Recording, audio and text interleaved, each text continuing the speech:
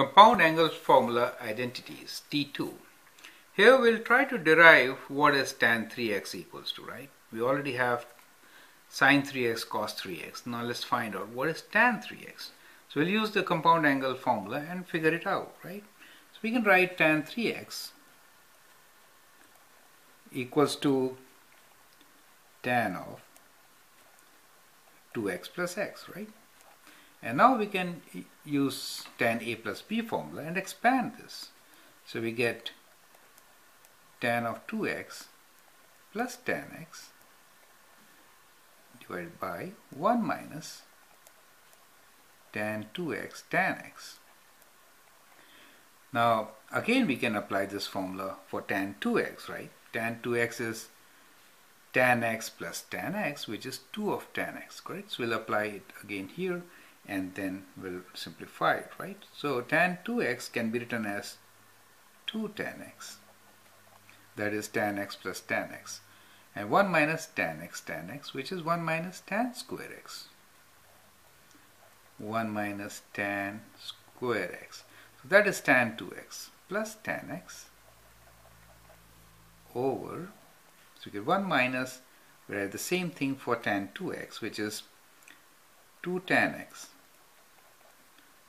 over 1 minus tan square x plus tan x. Oh, sorry, times tan x.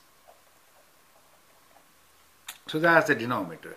Now we'll take common denominator and you see 1 minus tan square x, 1 minus tan square x will cancel out, right? And then this gets multiplied by 1 minus tan square x. And here in the numerator, tan x gets multiplied by 1 minus tan square x, correct? So we can write this as 2 tan x plus tan x times 1 minus tan square x over, so it is 1 minus tan square x minus 2 tan x times tan x is tan square x.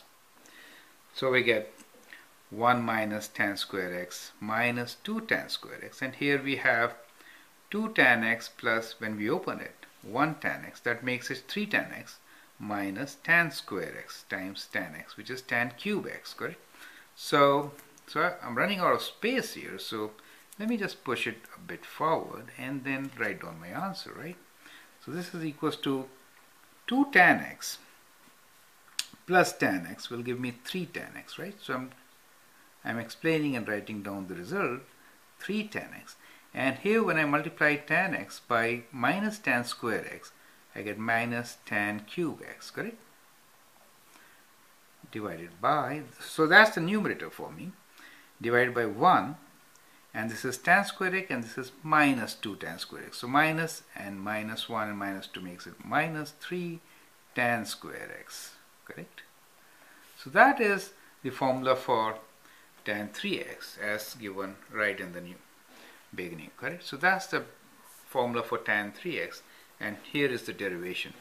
So I hope you understand it. What basically we did is we just applied tan a plus b formula twice, correct? And got a result. Perfect. Thank you.